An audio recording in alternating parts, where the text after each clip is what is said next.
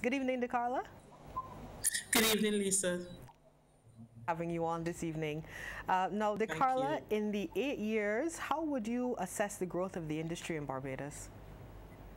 I would like to think and say that it has, in fact, grown by leaps and bounds. The festival itself comes on the cusp of the creative arts programs at the UWI and the Cave Hill campus. For several years, we're proud to say that we welcome Barbadian entries. We've had from students and even alumni of those both of those creative arts programs.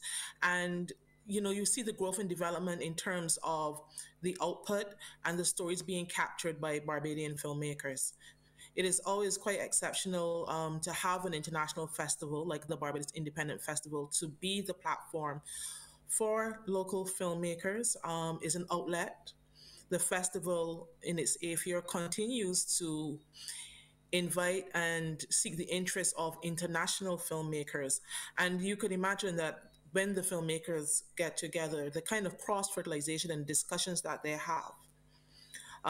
As long as the festival has been going for the last 8 years, we have presented a collaboration grant, which has fortunately brought international filmmakers with Barbadian filmmakers to make short stories based on something about Barbados. Um, because they're working together, their stories, they realize that they're quite similar, and it also gives impetus for the Barbadian filmmakers to continue their work, Now, knowing that their struggle because of a creative sector is quite similar.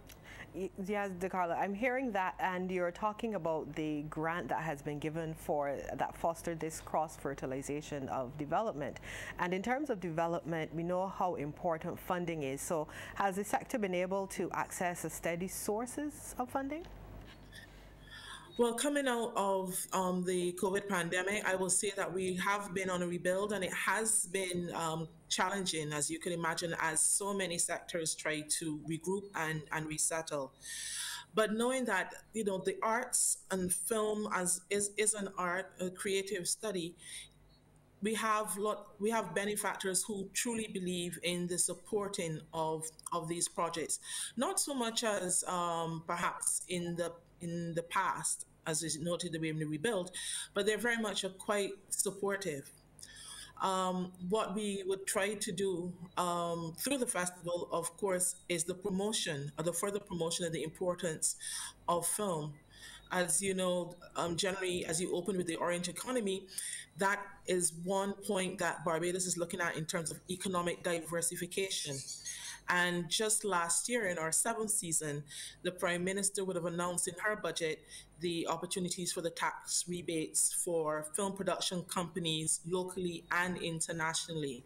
And I mean, these rebates are similar to what you will find across the world. Different states in the US, Croatia, Singapore, the 25% rebate that we are looking forward to is quite similar and equivalent, I should say, and that along with perhaps promoting local filmmakers in terms of filmmaking, that it will also prove to be quite lucrative for international production companies to collaborate with Barbadian production companies and Barbadian filmmakers in various departments. So have we started to see then the benefits of those rebates that were promised? Have you seen any international companies coming in and taking advantage of those, or local companies as well? Well, we know we've noted Succession has had episodes here, um, as well as Outer Banks.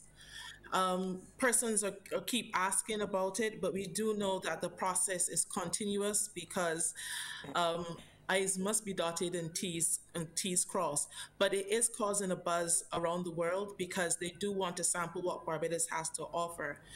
And I think it's very important that hopefully we do start to generate the benefits from the rebates, because it allows for training opportunities similar to what we do in our collaboration grant with the festival, but greater training opportunities as larger companies come in and work with our team and resources here in Barbados. Can you then tell me finally, De Carla, what are some of the other needs of the sector at present outside of funding? Ooh, funding funds so much, Lisa. um, we do, in fact, yes, we do require the funding because the funding also allows for training, as I did allude to, and exposure in terms of persons who have greater experience. The diversity of programming is very important. And so, in as much as we have some of the important departments already covered in film, there are larger departments that we should also be considering, as well as the equipment to actually fulfill some of those projects. Okay, De Carla, thank you so much. A lot to talk about with the film industry. That is De Carla Applewhaite, who is the director of the local film festival.